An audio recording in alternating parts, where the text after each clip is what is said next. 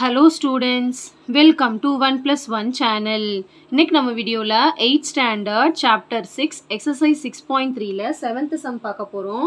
இந்த ப்ராப்ளம்ல பாத்தீங்கன்னா draw a histogram for the following data அப்படினு கொடுத்திருக்காங்க. histogram வரைய சொல்லிருக்காங்க. histogram வரையணும் அப்படினாலே நமக்கு கண்டிப்பா class interval வேணும். ஆனா क्वेश्चनல வந்து class interval கொடுக்கல, அதுக்கு பதிலா mid value கொடுத்திருக்காங்க. இத x ஆவும் இந்த f frequency கொடுத்திருக்காங்க. அதாவது mid value அப்படினா என்னதுன்னா middle value அப்படினு அர்த்தம்.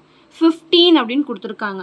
சோ இப்போ நம்ம வந்து அஸ்யூம் பண்ணிக்கணும் 15 வந்து எதோட mid value class intervalல வரும்னு பாத்தீங்கன்னா 10 க்கும் 20 க்கும் நடுவுல mid value.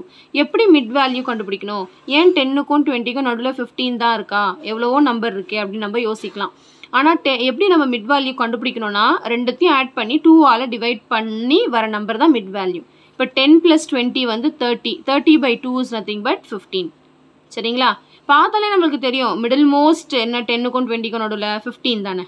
இப்போ இதுக்கு கிளாஸ் இன்டர்வல் 10 to 20. இப்போ இதுக்கு கிளாஸ் இன்டர்வல் எப்படி கண்டுபிடிக்கணும் பாருங்க 25. அப்ப என்ன வரும் mid value? எதோட mid value? 20 க்கும் 30 க்கும் நடுவுல. So இது ஈஸி தான். அடுத்து 30 to 40, 40 to 50, 50 to 60, 60 to 70, 70 to 80. So நான் வந்து 10 class size வச்சு mid value கண்டுபிடிச்சிருக்கேன். சரிங்க பாருங்க. ஸோ நம்ம இந்த மாதிரி ஒரு டேபிள் உருவாக்கிடணும். மிட் வேல்யூ வந்து கொஸ்டினில் கொடுத்துட்டாங்க. நம்ம அதுக்கு வந்து கிளாஸ் இன்டர்வல் கண்டுபிடிக்கணும். ஃப்ரீக்வன்சியும் கொடுத்தாச்சு. ஸோ இதுக்கு கிளாஸ் இன்டர்வல் நம்ம போட்டாச்சு 10 to 20, 20 to 30. ஃப்ரீக்வன்சி மாறாது, அதே அப்படியே காப்பி பண்ண வேண்டியதுதான். சரிங்களா? ஸோ இப்போ நம்மளுக்கு கிளாஸ் இன்டர்வல் கிடைச்சாச்சு. நம்ம ஹிஸ்டோகிராம் ட்ரா பண்ண ஸ்டார்ட் பண்ணிடலாம். அதுக்கு முன்னாடி ஹிஸ்டோகிராம் அப்படின்னாலே நம்ம செக் பண்ண வேண்டிய விஷயம்லாம் இருக்கு இல்லையா, அதெல்லாம் கொஞ்சம் பார்த்துடணும். ஃபர்ஸ்ட் கிளாஸ் இன்டர்வல் வந்து கண்டினியூஸாக இருக்கா அப்படின்னு ஃபர்ஸ்ட் செக் பண்ணிடணும்.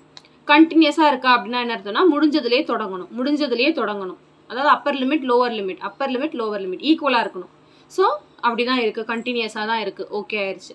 அடுத்து வந்து கிளாஸ் சைஸ் செக் பண்ணணும். கிளாஸ் சைஸ்னால் இதுக்கும் உள்ள கேப், அதாவது இதையும் மைனஸ் பண்ணி வர ஆன்சர், இதையும் மைனஸ் பண்ணி வர ஆன்சர் எல்லாமே ஈக்குவலாக இருக்கணும். ஸோ அப்படி செக் பண்ணி பார்த்தா 20 to 10 வந்து 10, 30 minus 20யும் 10, 40 minus 30யும் 10. போதும், ஒரு 3 செக் பண்ணால் போதும். ஸோ கண்டினியூஸாக தான் இருக்குது, கிளாஸ் சைஸும் ஈக்குவலாக தான் இருக்குது.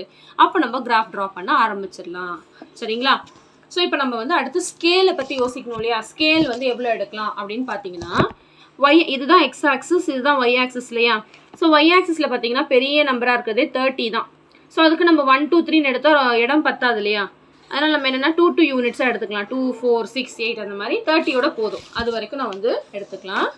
ஸோ ஃபஸ்ட்டு பாருங்கள், இந்த மாதிரி நம்ம வந்து ஆக்சிஸ் ட்ரா பண்ணிடணும். X, X dash, Y dash.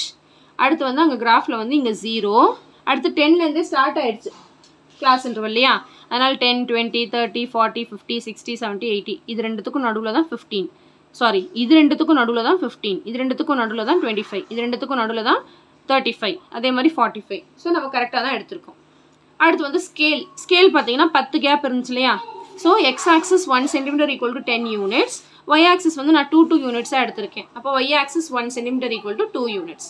இதெல்லாம் செக் பண்ணிட்டு தான் நம்ம கிராஃபே ட்ரா பண்ணணும். சரிங்களா? அடுத்து கேப்பும் ஈக்குவலாக இருக்கான்னு பார்த்துடணும். இப்போது இங்கேருந்து தான் நம்மளுக்கு ஸ்டார்ட் ஆகுது graph. 10 to 20க்கு gap 10, 20 to 30 gap 10.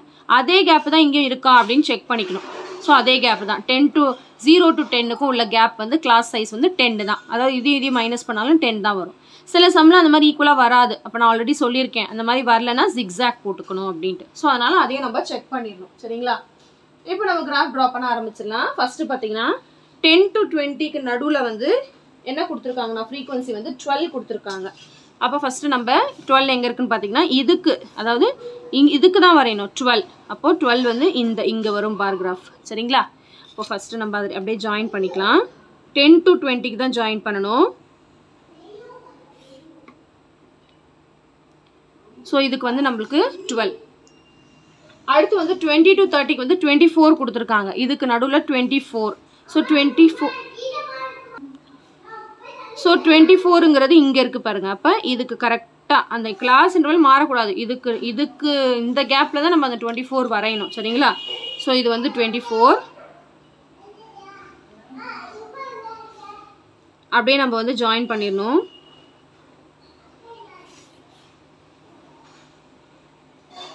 அடுத்து வந்து 30 to 40க்கு நடுவில் வந்து 30. இது ரெண்டுத்துக்கும் நடுவில் வந்து 30. ஸோ அப்படியே இந்த லைனில் தான் பார்க்கணும். ஸோ 30ங்கிறது இங்கே இருக்குது பாருங்கள். ஃபஸ்ட்டு அந்த டாட்டை வச்சுக்கோங்க, அதுக்கப்புறமா ஜாயின் பண்ணும்போது நம்ம செக் பண்ணிக்கணும், க்ராஸ் செக் பண்ணிக்கணும். சரிங்களா? அந்த கிளாஸ் இன்டர்வல்குள்ளே தான் வரைகிறோமா அப்படின்ட்டு. சரிங்களா? அந்த டார்க் லைனில் தான் வரையணும், மறந்துடாதீங்க. ஓகே, ஸோ இப்போ நம்ம வரைஞ்சாச்சு.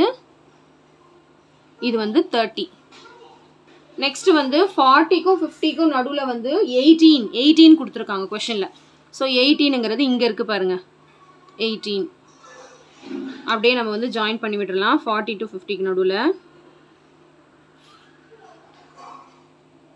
18. அடுத்து வந்து 50க்கும் 60க்கும் நடுவில் வந்து 26. இது ரெண்டுத்துக்கும் நடுவில் வந்து 26. ஸோ 26ங்கிறது இங்கே இருக்குது பாருங்கள், கரெக்டாக 26. சரிங்களா?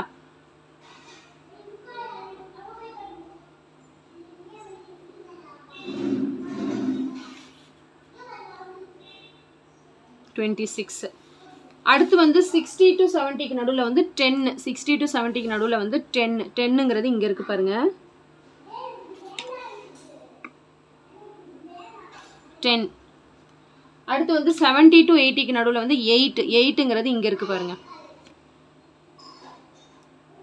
8. ஓகேவா? அவ்வளோதாங்க, ரொம்ப சிம்பிள் தான் ஹிஸ்டோகிராமு. நம்ம கொஞ்சம் அந்த கிளாஸ் இன்டர்வல்ஸ்லாம் கண்டினியூஸாக இருக்கா அதெல்லாம் செக் பண்ணிட்டா ரொம்ப சிம்பிள் தான், ஒரு மிஸ்டேக்குமே வராது. சரிங்களா?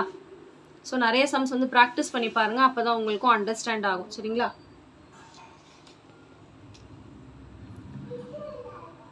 ஸோ கண்டிப்பாக இந்த சம்ஸ் எல்லாம் உங்களுக்கு நல்லா கிளியராக அண்டர்ஸ்டாண்ட் ஆகிருக்கும்னு நினைக்கிறேன். தேங்க்யூ ஸோ மச் ஃபார் வாட்சிங் ஸ்டூடெண்ட்ஸ். பை.